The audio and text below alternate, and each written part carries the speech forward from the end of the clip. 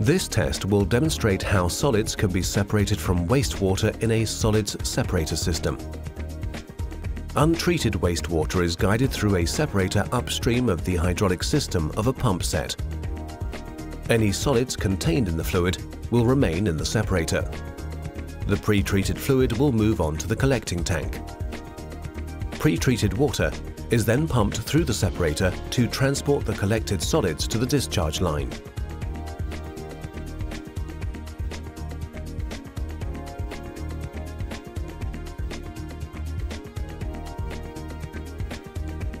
In our model, the separator chamber is equipped with an inlet line with an inlet valve. Please note that this electrically actuated ball valve is only required in this test setup. A non-return flap upstream of the upper discharge outlet, a screen plate, and a discharge line with non-return valve for discharging the solids. Tanks for the fluid, the solids and the pump are arranged above and below the separator area.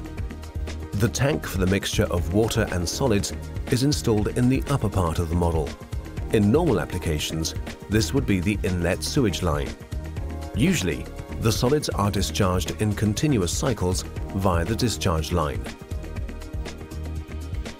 For the purpose of this test, however, the solids are returned to the upper tank.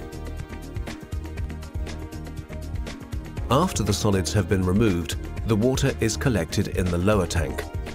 This tank also contains the pump, which pumps the fluid through the separator and thus transports the solids to the discharge line.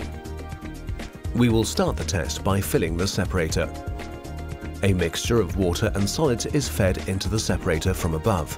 The solids are held back by the screen. The pre-treated water flows on down through the screen, through the pump, and into the collecting tank.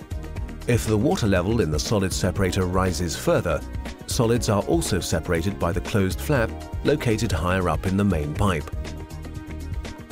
When the pump is switched on, the water pours into the pipeline. As a result of the pressure buildup, the non-return valve in the inlet line of the separator is closed. The separator is designed to produce two types of flow, one for pre-treating the water and one for discharging the solids. First, the fluid is pre-treated by passing through the screen into the solid separator. Then the fluid opens the non-return valve and transports the solids to the discharge line, where they are discharged. The separation area is now empty and clean. It is ready to be filled again.